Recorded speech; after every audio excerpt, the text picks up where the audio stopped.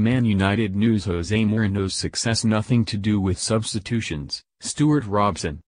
Mourinho has seen his Manchester United side win 5 of their opening 6 games of the Premier League campaign.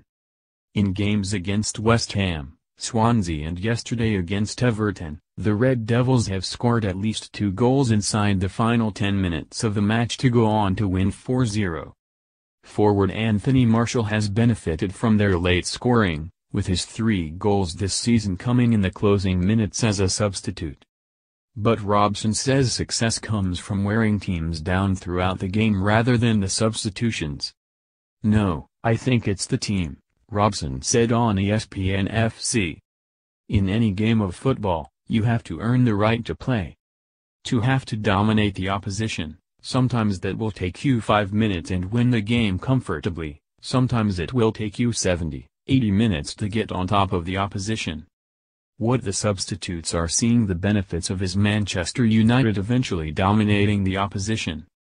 They're tired, they're struggling to hold on, and Manchester United subs are coming on and having an impact.